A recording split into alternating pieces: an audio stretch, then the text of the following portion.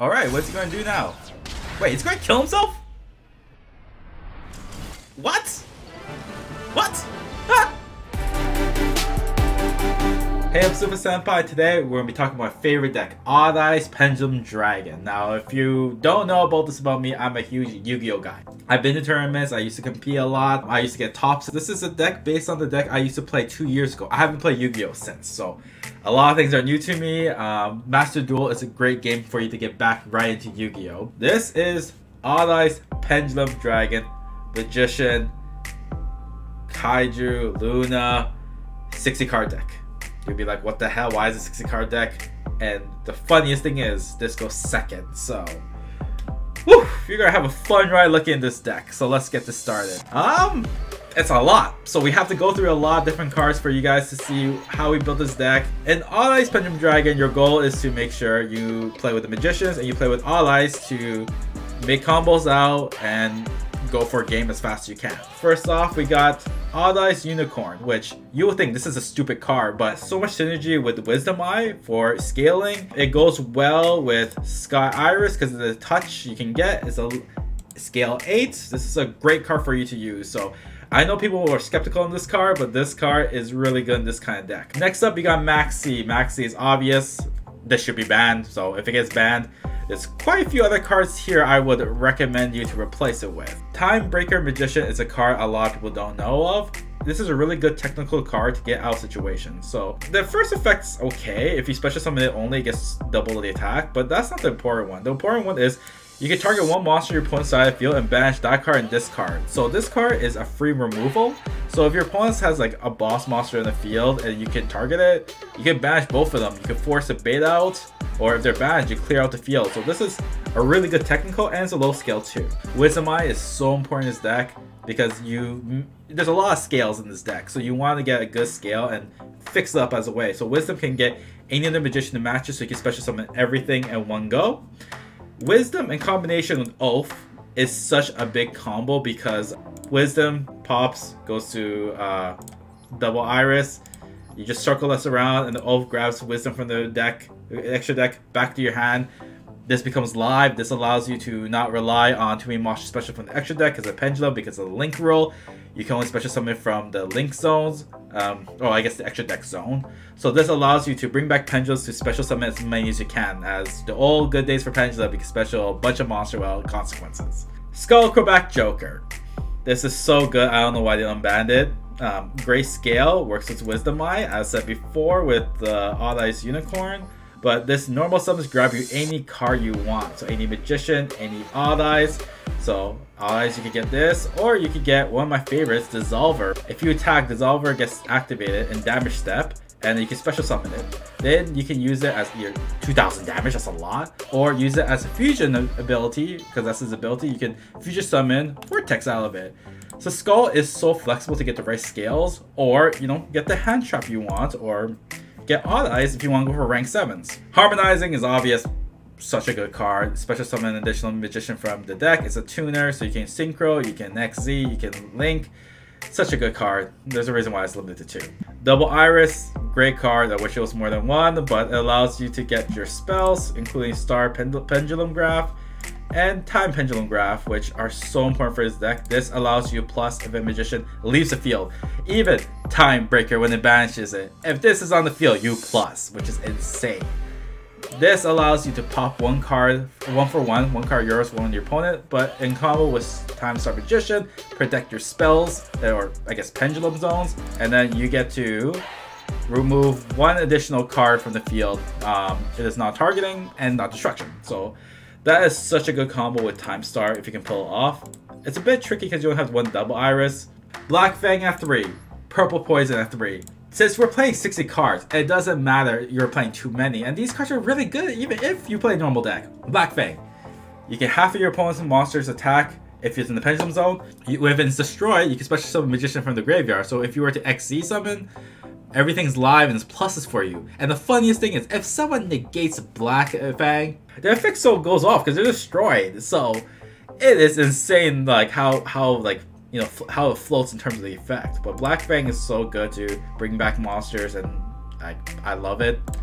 Poison just pops things all day. It's on face up. If you don't know what to do, put it face down defense so your opponent pop it.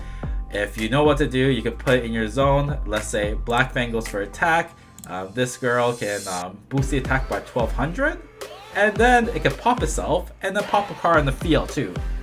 So it's so good from there. And then Luna. Luna is, in my opinion, the MVP of this deck, because in the format of Master Duel, you cannot, well, you only have one duel to play, so you don't know what your opponent's going to play, you don't know what the situation is. So if you want to fake out your opponent and going second, you play Luna to grab Luna, that's one of the abilities, and your opponent thinks you're not playing Pendulum at all. So they'll try to negate Luna, and as a consequence of that, if they commit any negations, your spells are all alive, you can plus off that, and it's a level 4, so you can link, you can XZ, it's so good. And the best combo is Kaiju. If you have a Kaiju Luna on the hand, Kaiju gets special summoned to your opponent's side of the field, Luna normals, Luna grabs another Luna from hand, Luna bounces the Kaiju. Kaiju goes back to your hand because most likely your opponent will not have Cimoooooooo. And you get Luna back to your hand, Pendulum summon all again, you get 2 monsters, 2 Lunas on the field, and if you feel like ballsy enough, you get another Kaiju, or you can use the Kaiju again to tribute another monster, and then bounce it again. It's just so much synergy with Pendulums and Luna and Kaijus. All Dice Light has won me games, which is weird because its Pendulum effect is if it's a zone, then if you have another Pendulum card, like let's say Black Fang or Double Iris, if you can destroy it to special summon itself to block attack, but Pendulum Graph is a thing, which is awesome, which if a Magician leaves the field, you plus. So it's a plus situation. It's a 3 scale, so you can summon all your monsters, and Sky Iris can search, so it's a great card. The Oath Dragon, it's great. I told you about the combo with Wisdom. With Oath, you just plus for days, grab the right monsters, and if you special summon the field, you grab one of the monsters that will send the graveyard back to your hand. Awesome. Chrono is, you special it. It's okay, but it's just a special summon, so if a Pen Skills Destroy, you can special summon, then special another monster, and then you can go for Electromite, for example. So it's Electromite, so it's nice. All Dice is the most important card in the deck because it's level 7 and because it's a sexy dragon. That's why I love it. The double damage effect actually comes into play a lot in the Link era, but you use it as material for Absolute All Dice 0, Vortex, but it's a 25k beater. You can't beat that, so it's great. And then Cimoooooooo, level 7, great synergy with all these. Astrograph is a great card. There's a lot of combos, you can look it up, but this allows you to enable pluses like days, and special summon itself is great. Prankertops is so good, just like Luna. No one knows what to expect. When they see it, they have to out it. Allows you to open up your Pendulum plays. The Dissolver, I said before, is basically kind of like an honest, I guess. Not really, but it's a free monster on the field, protects your monster. Even if you're attacking or they're attacking you, you protect the monster, and then you can fusion after, so that's amazing. Then you got your one-ofs. Monster Reborn, I know a lot of people are like, why the hell do you have that? These two you get, but this one's because if I can steal my opponent's Link monster or a poor monster in the graveyard, why not? Pen Call, always important. You grab 2 right skills you want, and they can't be destroyed this turn. And Paw of Desires is the big reason why I built this deck. Originally when I built this deck, I thought, people will think this is Lightsworn, but in Master Duel, no one even looks at your deck size, so they wouldn't think you're Lightsworn. But I still like the fact that if you play 60 cards, you play Paw of Desires, no matter what you do, it's always going to be a plus. Duelist Alliance is a great card because you can grab either Star, Time, Sky Iris, protect your scales, and yeah, good card in general. And you can grab whatever card you need in general, and good synergy with Star because you pop a Magician, you plus from that. So it's a great card. Evenly matched wins you games, especially if you're going second. Place on the field, everything destroyed, Pendulum summons, you're good. I'd rather go second. And even if you go first, evenly is still a pretty good choice because of the fact that you don't want to show your opponent you have. If you have Pendulums, it's hard to build a really strong board against your opponents. So I would rather, play evenly, bait it out, and then when your opponent goes to battle phase and use it, and not much they can do. This card, Infinite Impermanence, is a card I've been debating for so long. I thought of Ash, I played Ash in Master Duel, and unfortunately, a lot of people have this card. Crossout Designator is a card I can't beat with Ash because everyone plays Ash, and therefore if you play Crossout, you negate Ash, GG.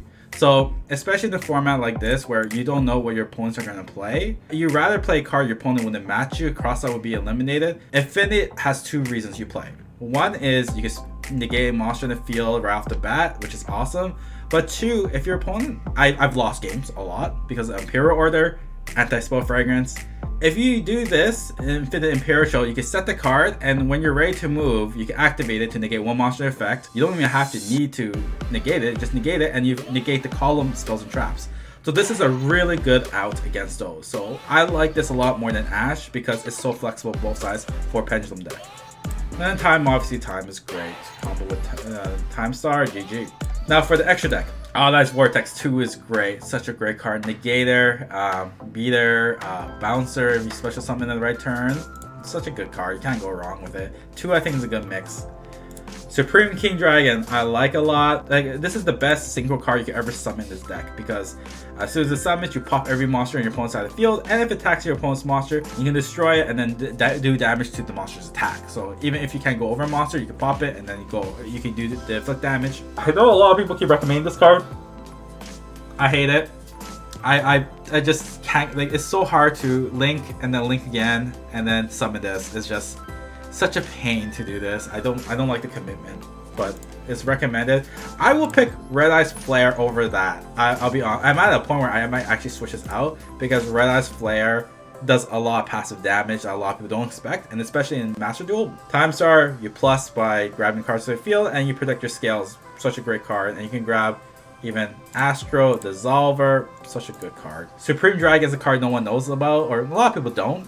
When you attack, before damage calculation, you attach 1, you make your opponent's attack to 0, and then you increase your attack by that. In damage step, it's really hard to negate unless you have a counter, so this is probably instant 5k damage in most scenarios, so that's a great card to just go by, surprise people, and GG. Number 41 is great when you're playing first and you're not sure what to do. You can slow down your opponents right off the bat, or when you do a lot of damage and you don't want to, you're almost there, but you don't want to, you're where your opponent can come back. You pop this guy in the field, then your opponents are forced to rely on spells and traps and link monsters. Absolute Zero, you use it as a XZ for level 7s, and then use it as a link material. Once it goes to the graveyard, you can special summon Vortex. So much synergy there.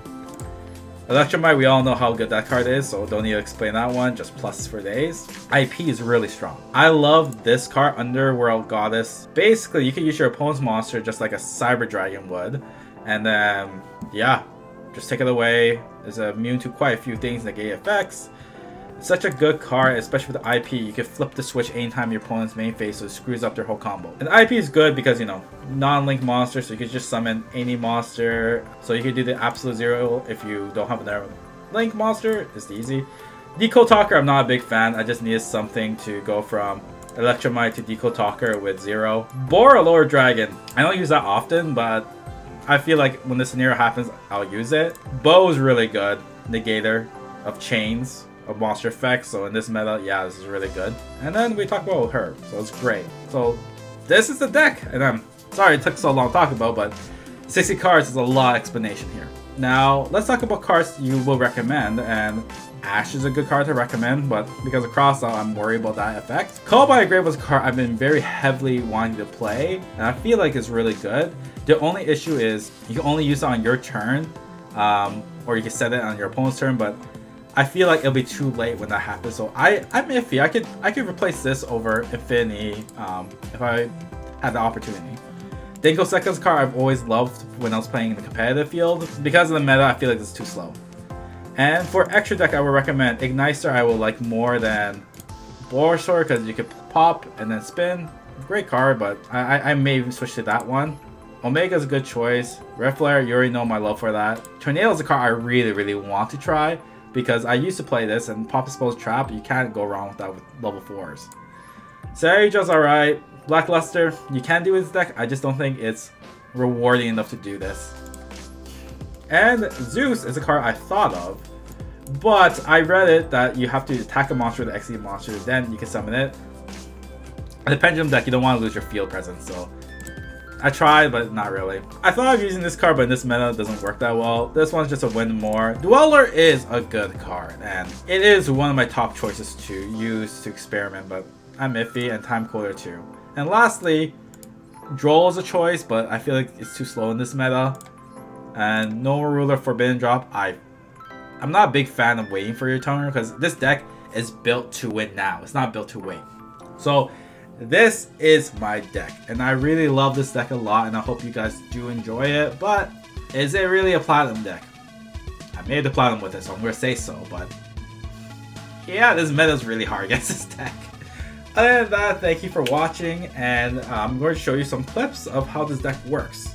And if you enjoyed this video, you know, I probably won't make any more Yu-Gi-Oh videos, but it's just because I built this deck when I started playing Yu-Gi-Oh, so this has a big soft spot for me. So I do hope you guys try out this deck and, you know, play and have fun, because this is a really great deck overall. So you like dragons, you like pendulums, play Odd Eyes, Pendulum, Dragon, 60 cards, Magician, Luna, Kaiju deck.